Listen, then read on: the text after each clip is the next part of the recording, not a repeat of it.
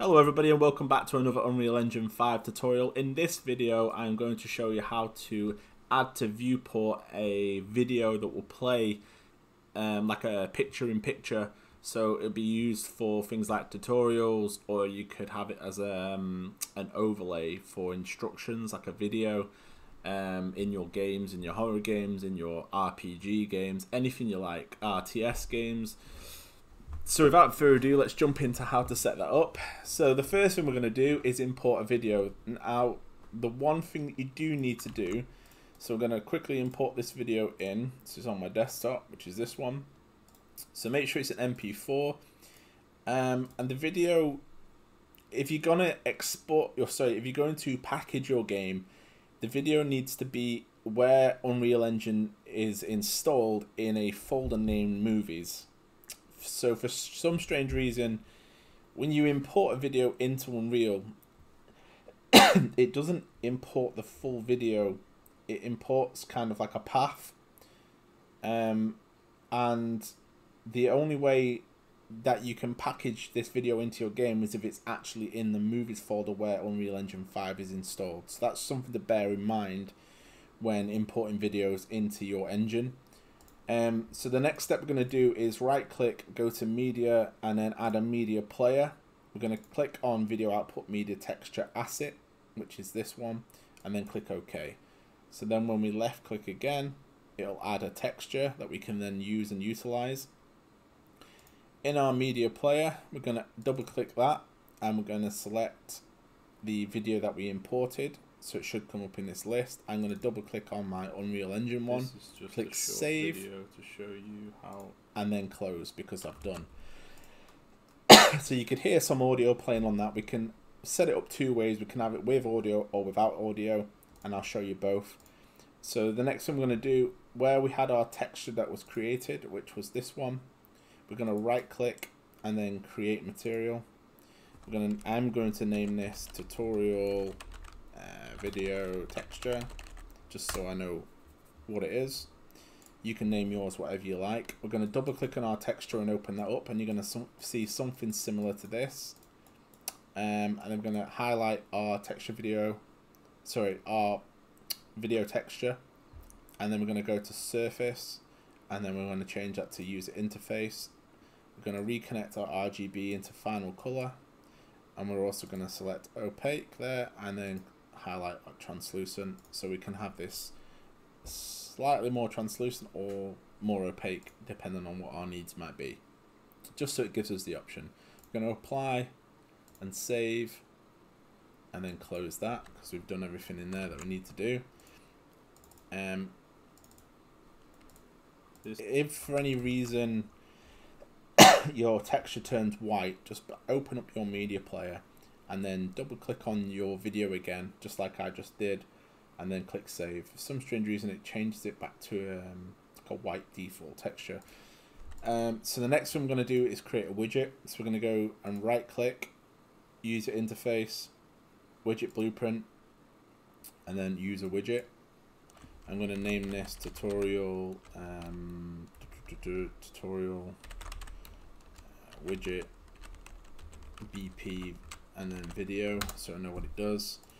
And then I'm going to double click this and open. In here we're going to add a canvas,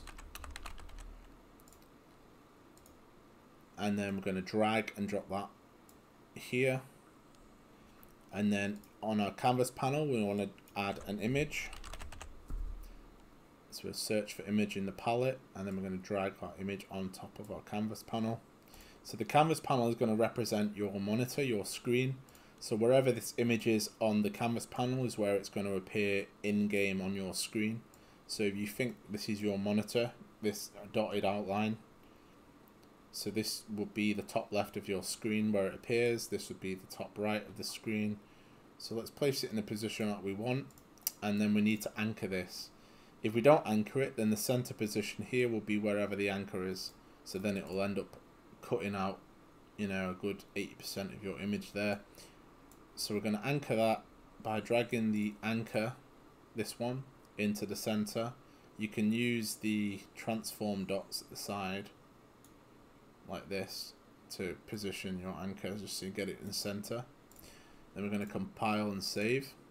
The next thing we're going to do is click on image. You can do that here or by just clicking on the white box. We're going to scroll down where it says visibility. I'm going to set that to hidden. And then we're going to scroll back up, and this is where we're going to set our texture. So control spacebar, and then we're going to get the texture that we created, which was this one.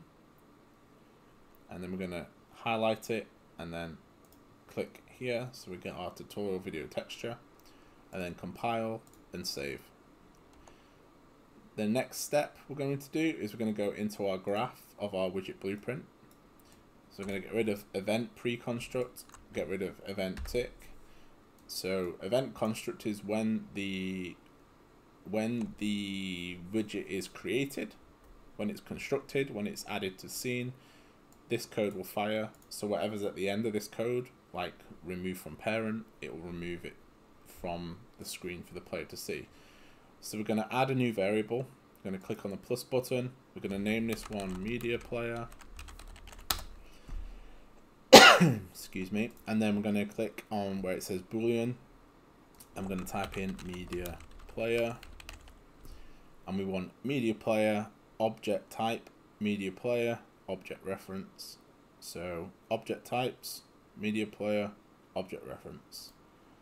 Once we have that, we can drag that in and then click get. Another way to do that is left click, hold left control, and then drag it in with left control held down. You'll automatically get that variable.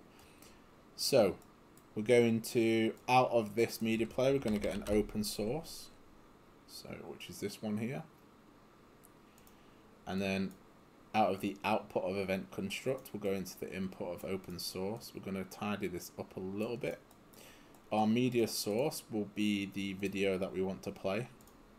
So whatever videos you have into the game, we're going to click on that to add it as the media source. And then out of the media source, we're going to get a delay. So left click, hold D for delta or D for delay, and then left click, and you get a delay. You can right click and then type delay if you want. So you're going to get the same one there. We're going to set that to 0.3. And then we are going to grab our image, drag that in, and get. Out of image, we're going to set visibility. So set visibility, and we're going to leave that as visible. So now that we want it to be visible. So on creation of the blueprint widget, we're going to play this media file, and then it's going to set the visibility of the image, which would be this, to visible, because we don't want it on the screen all the time. And then we want to know roughly how long the video is. I think mine's 7 seconds. So in our graph, we can control spacebar, go to media player, double click on my video. This is just a short so video. I know that it's 3, 4, 5, so we know it's 7 seconds. So we know that that video is 7 seconds, so we can close our media player, compile this, and then we're going to get a delay. So hold D, hold D and then left click. I'm going to set this to 7.1. And then out of our delay, we want a remove from parent, because we don't want it to exist anymore on the screen. And we can leave that to self, because we're doing that within the widget itself, so it knows that it's going to remove itself from the screen. Compile, save. It should look like this. I'll give you a second to have a look to make sure it matches. Event construct, media player variable. We get that. Open source out of our media player. We select the video that we want it to play. A small delay, sets image, which is this, to visible. After 7.1 seconds, so slightly longer than the video itself, which was 7 seconds, we're then going to remove it from the screen. Compile, save, and then close. Okay, so the next step, we want to add this to the screen. So we go to our level blueprint and we'll minimize that for now. I'm going to add we're going to add in a trigger box. So all classes, trigger, and then get a box. And just for reference sake, so I know where this trigger box is, I'm going to add a cube. And I'm going to minimize that a little bit, make it a bit smaller. So this is going to be where the player has to walk to trigger. You can have this set up to a switch, anything you like. This can be good for first-person shooters, RTS games, RPGs. If you think of a scenario, you've got like a firing range, or anything really, a firing range, and you've got like a gun, and maybe you want to show the player how to change a magazine, add ammo, pick up a grenade and throw it. This is good for just having like a picture-in-picture event, so you can see a player's got something visual to watch to show them how to do something. So we have our trigger in the scene. With our trigger highlighted, we're going to go back into our level blueprint. So to do that, it's just here in blueprints, and then we go to level blueprint, open up, and then we're going to right click with our trigger still selected, and we're going to go to add event for trigger box, collision, add on actor begin overlap. We're going to drag out of other actor and get cast to first person character. It would be cast to third person character if you're doing a third person game. And then we want to right click and then promote to variable, because we want to call this later on. And then out of our set here, we're going to get a create widget.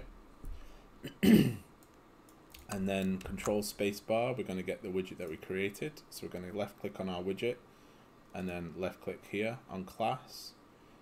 And then out of our widget, we're going to add to viewport. So this is going to add it to the screen. So the viewport is the invisible screen between the human player, so you, the monitor, and the in-game player. So everything between that, which is the user's interface. So that's kind of like your viewport. So that's everything that is between the actual player and then the scene in front of the player. So we're going to add that to the viewport, and let's quickly tidy this up. So this is going to play the video.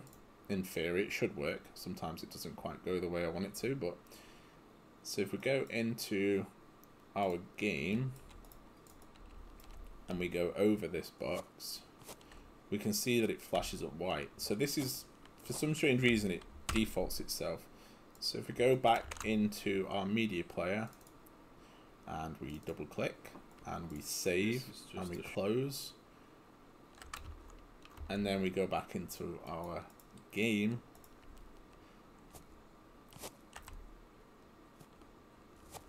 what have I not set? Let's have a look. So go into our widget, blueprint, media player, there we go. Media player, which will be, which one is it? New media player 1. Let's change the name to this to tutorial media. And then we can compile, scroll down, I'll get that one, compile and save. So if we go into our media player, double click, save, This is close, and then that should work. There we go. So we can see where it is in the top left of the screen. And then after 7.1 seconds, it removes it. So if in case you didn't know what I did there, I forgot to, in my blueprint widget, So in the blueprint widget, when we created our media player variable, I forgot one step of scrolling down and selecting the media player that we want to play, the video that we've selected here in media source. So it's media player, and then you select the media player of your choice, which is the one that you want to open. So we're going to go back into designer. I'm going to go into anchors. I'm going to move that slightly over and then select that there. So we want this to be top left corner but centralized there. Compile, and then if we go into the game and try it once more, notice that it plays the top left side of the screen, that video that I had. So how do we add sound to this? So this video is getting quite long already, so I apologize for the length of the video, but to add sound, it's quite quick and easy. We're going to go to our first person character, to our blueprint. We're going to open up the first person character blueprint. We're going to click on plus. We're going to get a media sound. That's all we need to do in here. So we get our media sound, and then we're going to select the media player that we want the media sound from, which will be the one I just created, tutorial media. We're going to compile that. We're going to save it. We're going to close. And then in our level blueprint, we want to get a reference to our player, which was this one, and then we're going to, out of this, we're going to get media sound, set media player media sound, and then we're going to drag that in there and in there, and then we're going to select our tutorial media. So then when we go in game and we play, This is just a short video to show you how it can work.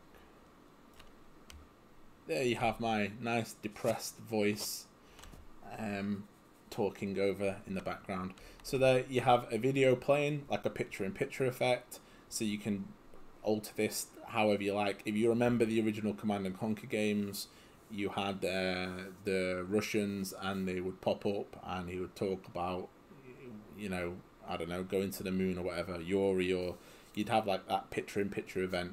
That's how you can replicate that on Unreal Engine 5. If you've got any more questions on this, let me know in the comments. I'll be happy to try and help you as much as I can. I'll give you a quick demonstration once more, just how that works. So we've got in our character blueprint, we have just that media sound. So then in our level blueprint, because we've created a reference to our first person character here, we can call that variable, or that component that we added. So that creates the audio. If you don't want the audio, you just remove that bit. So get rid of that and then drag straight out of there into create widget, add to viewport. So that'll be it for this video. If you've got, like I said, if you've got any questions, please leave them in the comments. I hope this helped. If you found this video useful or helpful in any way, please hit that like button. It helps on the YouTube algorithms. And you know, if you haven't already subscribed, please consider doing so to help the channel grow. But yeah, thanks very much for watching. Take care, and I'll see you again in the next one. Bye bye for now.